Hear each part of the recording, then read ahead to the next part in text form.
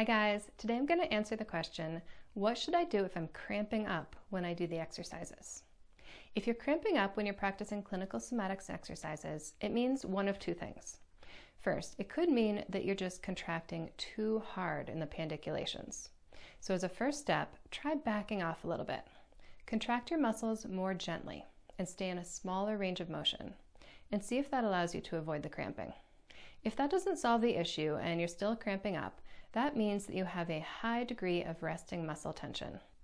Muscles that are chronically tight, being held in a contracted state all the time, have a higher level of electrical activity, even when you're not moving.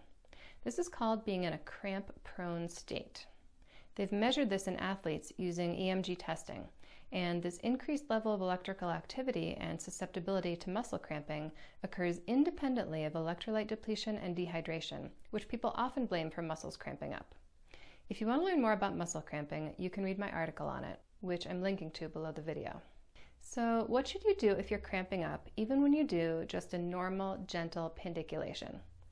Well, the first thing you can do is back off even more and turn the exercise into a micromovement. Micromovements are extremely small, slow versions of the exercises.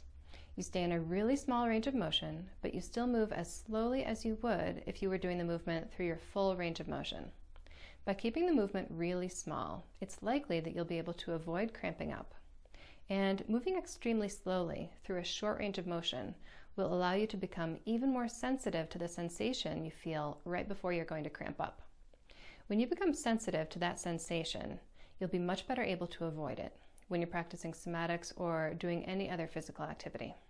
Now, you might be wondering, are micromovements as effective as doing the full versions of the movements?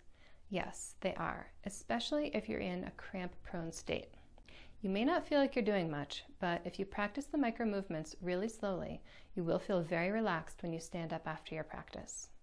And if you do this consistently, you'll gradually be able to make your movements a little bigger and then a little bigger without triggering a cramp.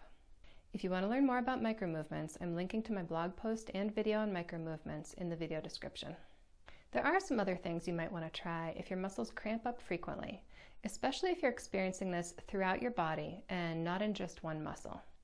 You can consider taking a magnesium supplement. Magnesium deficiency is very common and it contributes to muscle tension. You can learn more about magnesium deficiency and the different ways to supplement in my article on magnesium, which I'm linking to below. You can also take a hot bath with Epsom salts, which is very effective for reducing muscle tension. You may also want to try an infrared sauna if you have access to one, because they're really effective for reducing muscle tension, improving muscle recovery, and increasing circulation. So I hope that was helpful. Thanks for watching, and I'll see you next time.